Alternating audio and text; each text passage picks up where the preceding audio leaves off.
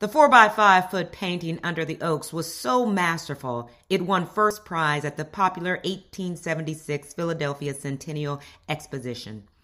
When its 40-year-old creator arrived at the venue to receive his prize for the pastoral depiction of sheep and cows under a stand of oaks, he was initially denied admission because he was black. In an instant, my blood was up, later wrote Edward Mitchell Bannister, noting the looks in the room were unmistakable. I was not an artist to them, simply an inquisitive colored man. Controlling myself, I said, deliberately, I painted the picture. Bannister goes on to add that an explosion could not have made a more marked impression. Although Bannister would ultimately receive his first prize medal from the expo, the judges wanted to rescind the award after learning his identity. However, protests by the exhibition's white artist would preserve his win. Born in New Brunswick, Canada, around 1826, Bannister and younger brother William were raised by their mother upon their father's death in 1832. Encouraged by his mother, the young prodigy began to make a mark in his local community for his portraits of family and schoolmates.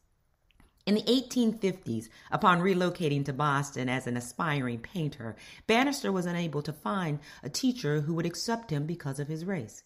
He worked odd jobs to support himself, including as a barber, while continuing to practice his craft and sell his works to his growing client base in the local African-American community. In 1854, he received his first commission for the oil painting, The Ship Outward Bound, from African-American physician John V. DeGrasse.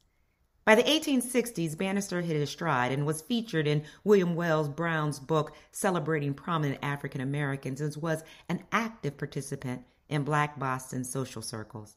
Among his many activities, Bannister was an officer in several abolitionist organizations and twice served as a delegate to the New England Colored Citizens Conventions. In 1864, he donated his portrait of the late leader of Massachusetts' all-black 54th Colored Regiment, Colonel Robert Gould Shaw, to the Soldiers' Relief Fair organized by his wife to aid surviving families of this historic unit later depicted in the 1989 film Glory. In 1876, after relocating to Providence, Rhode Island, and receiving national acclaim for his first prize at the Philadelphia Centennial Exhibition, Bannister's reputation as a landscape painter continued to rise. In 1878, he assumed a board position for the newly created Rhode Island School of Design and in 1880 helped found the Providence Art Club, holding their initial meeting in his studio where he taught Saturday art classes. His popularity as a painter, art instructor, and active member of New England's Black community would continue for over 2 decades.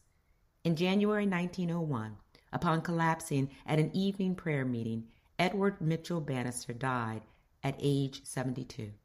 Upon his passing, a collection of Providence area artists erected a stone monument on his grave.